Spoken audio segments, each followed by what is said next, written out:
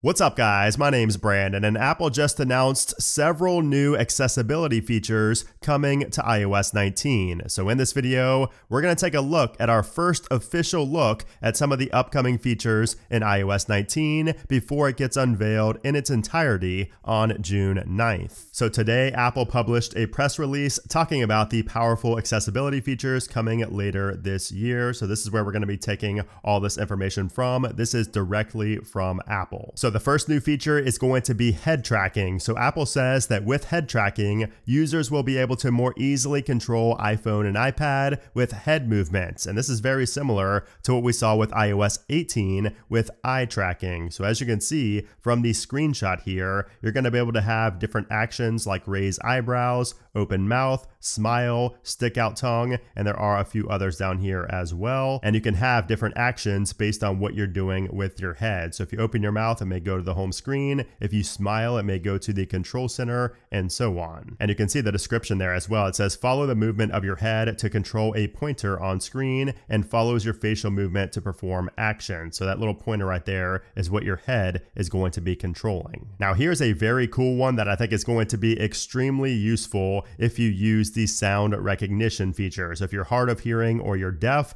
now in iOS 19, we're going to have name recognition. So this is going to be a different mode inside of sound recognition, which exists in iOS 18. And this is going to be a new way for users who are deaf or hard of hearing to know when their name is being called. So you can see this is the type of alert you will receive, and it says maybe Sophie. So it says name recognition, recognize a sound that may be Sophie. And of course it is based on the sound of that person's voice. And here's another pretty cool feature coming in iOS 19, and this is for sharing accessibility settings. So this is going to be a way to temporarily share your accessibility settings with another iPhone or iPad. So you can see the notification kind of comes out of the dynamic island here, and it says Chris's iPhone is requesting to share accessibility settings with this device, and you can accept or decline as if it were an AirDropped photo. So that is pretty cool, and I would like to see that come for other sections in iOS 19 as well. Now this one's also going to be pretty big in iOS 19. So this one's called Accessibility Reader, and this is a new system-wide reading mode designed to make text easier to read for users with a wide range of disabilities such as dyslexia or low vision. And this reading mode can be launched from any application, and it's also built in to the Magnifier application, so you can interact with text in the real world as well, such as books or on dining menus. There's also a new Braille experience called Braille Access coming to iOS 19 along with macOS 16 and visionOS 3. So this is an all new experience that turns your iPhone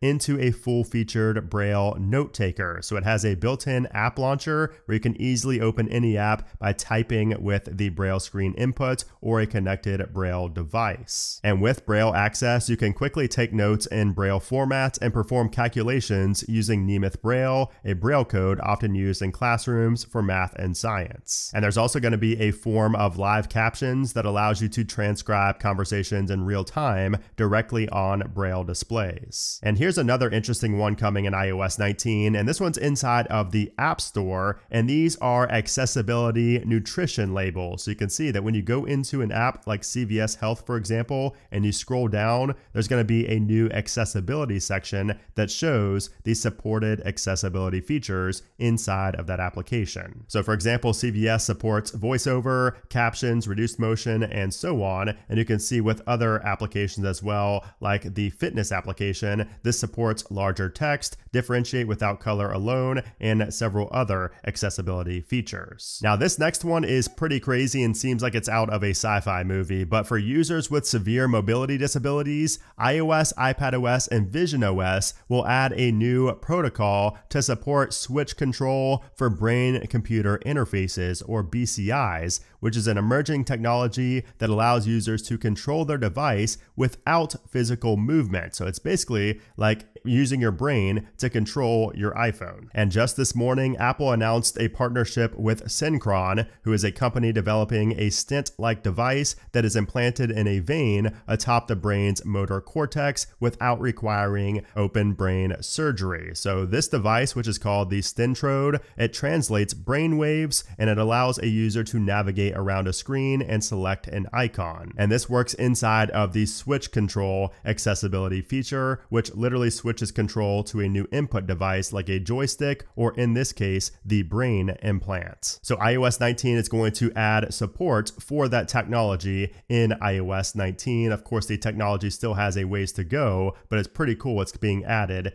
in the code and kind of into the system of iOS and all the other platforms as well. The background sounds feature is getting improved with iOS 19, so this is a feature that I personally use all the time. This will be improved in iOS 19 because Apple says it's going to become easier to personalize this feature with new EQ settings, the option to stop automatically after a period of time. That's something I've been wanting for a long time, a timer, so you can basically turn this off. Like if you have this on for when you're sleeping, it would just be on when you wake up and continue playing. But if you want to be set to a certain time limit, that is finally coming with iOS 19. And also Apple says that we're going to have new actions for automations and shortcuts with background sounds. iOS 19 is also going to improve the music haptics feature where you can kind of feel the music via haptics on your iPhone. So this is also going to get more customizable with the option to experience haptics for a whole song or for vocals only. So if you want to only feel the vibrations for the vocals and not the beat, you will now be able to set that in iOS 19,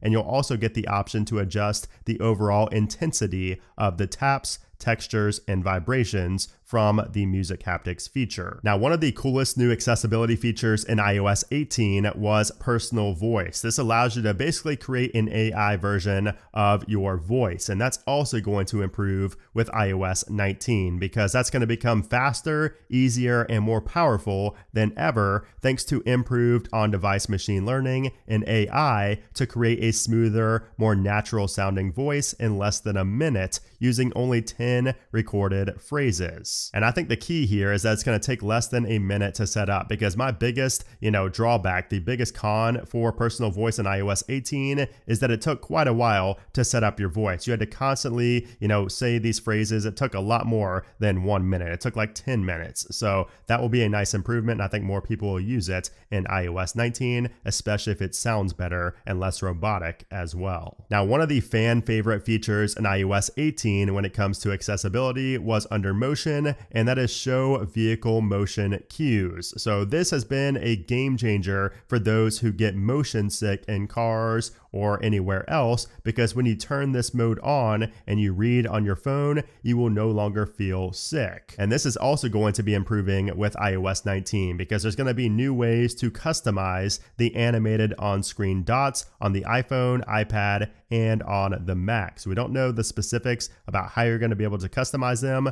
whether that's the color or what it's going to be, but you will be able to customize that more in iOS 19. And earlier we mentioned eye tracking. That will also be improving with iOS 19 because you're now going to have the option to use a switch or dwell to make selections. And also keyboard typing when you're using the eye tracking feature or switch control is going to be easier thanks to improvements such as a new keyboard dwell timer, reduced steps while typing with switches, and enabling Quick Path for iPhone and Vision Pro. There are also two improvements coming to CarPlay. So number one is going to be large text. So you will be able to enhance the size of the text on your CarPlay device. Also, there's going to be updates to sound recognition in CarPlay. So it says drivers or passengers who are deaf or hard of hearing can now be notified of the sound of a crying baby, in addition to sounds outside the car, such as horns and sirens. And the assistive access feature is going to add a new custom Apple TV app with a simplified media player, and it's also going to come with an API for developers. Now, surprisingly, Apple didn't mention much about voiceover or voice control, but there are a couple of changes coming to voice control specifically with iOS 19.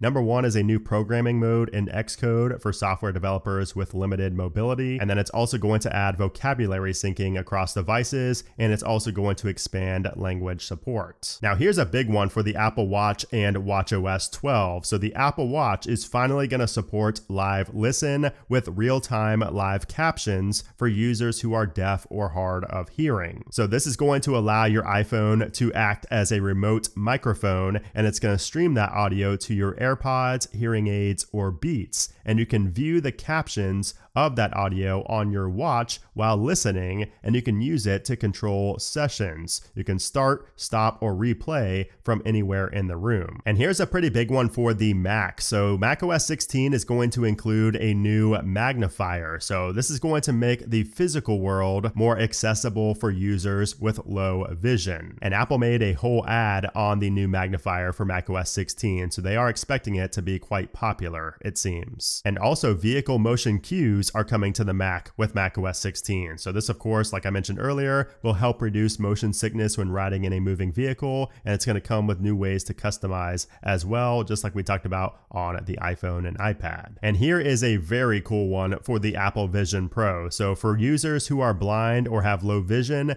visionOS 3 is getting major upgrades. So it's going to use the Apple Vision Pro's advanced camera system to have zoom now let you magnify everything around you. So you'll be able to look around and kind of just zoom in real life. Now, Apple also announced 2 features that you can use today, and those are 2 new shortcuts that Apple created themselves. So the first one is called Hold That Thought. And this one I think is going to be very handy for a lot of people. So basically, interruptions can cause you to forget tasks and affect, productivity. It's going to get you distracted, especially if you're somebody who has ADHD or, as Apple says, neurodivergent minds. This shortcut, though, is going to allow you to capture your current task and recall it later when you're ready to refocus. So let me show you how it works. I have it right here inside of my Shortcuts application. When I tap on that, take a look at what it says. So it says, first off, either capture or recall. So if I want to capture what I'm doing, I would just press capture. If I want to recall something I was doing earlier but I forgot, I would press recall. So I'm going to go to capture, and it says move to the screen you want to capture with the screenshot.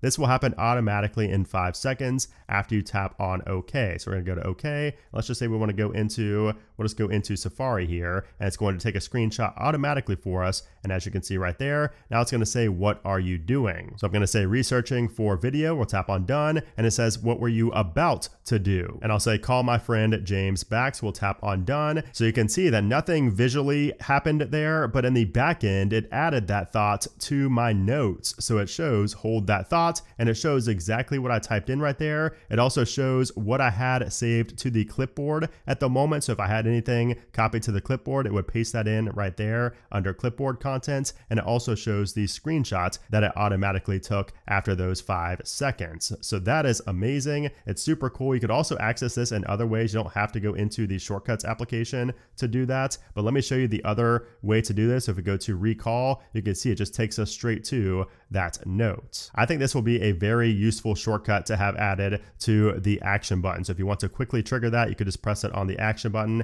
and you can choose it right there. Or of course you can have this in the control center or anywhere else on your iPhone. But that's a really useful shortcut that Apple launched. They also launched this other one right here. So this one's called Apple Vision Pro Accessibility Assistant. So this one asks you about your specific needs like hearing, vision, mobility, and it creates a note with a built-in feature suggestion and a direct link to Apple support articles. So if I go to vision, for example, and I'll just say sensitivity to light, you can see, would you like to specify more conditions? I'll just go to finished for now, and it will add that to my notes. As you can see right there, all that happens automatically through this shortcut. Pretty awesome. Also, in kind of related news, because it does somewhat relate to accessibility, Apple today partnered with Universal Music Group, UMG, to announce Sound Therapy. So these are a collection of 3 different playlists on Apple Music. So we have one for focus, one for relax, and one for sleep. So Apple says that these songs have been enhanced with auditory beats or colored noise to help encourage specific brain responses. So if you want to check these playlists out,